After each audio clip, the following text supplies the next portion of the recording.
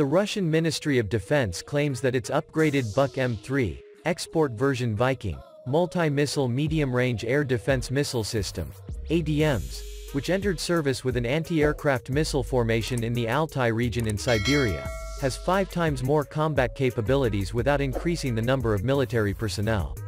The fire capabilities of the brigade have increased so significantly due to the increased number of target channels, and the maximum range of destruction of air targets has more than doubled, and this, in turn, allows to more effectively cover a command post, formations and military units of the combined arms formation from enemy's air attack weapons, his precision weapons, as well as to protect the objects of military and industrial infrastructure of several Siberian regions. According to the ministry, the Buk-M3 system is designed not only to destroy aircraft of all types, to fire at the radio contrast ground targets and to defeat the naval surface targets in conditions of intense fire and electronic countermeasures.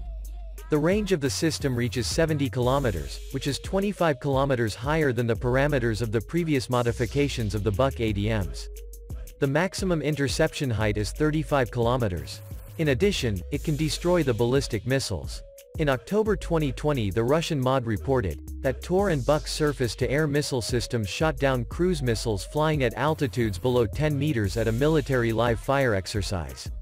The Viking ADMS, the export version of Buk-M3, was unveiled for the first time during the DEF Expo 2020 in India's Lucknow city in February 2020. The range of the export version is 65 kilometers. The number of simultaneously engaged targets has increased by 1.5 times, compared to the earlier modification, and the number of ready-for-launch missiles in one firing position made of 2 combat units has grown up from 8 to 18. Besides, Viking envisages a capability of the autonomous use of the firing sections, which enlarges the total defended area and increases the number of covered sites.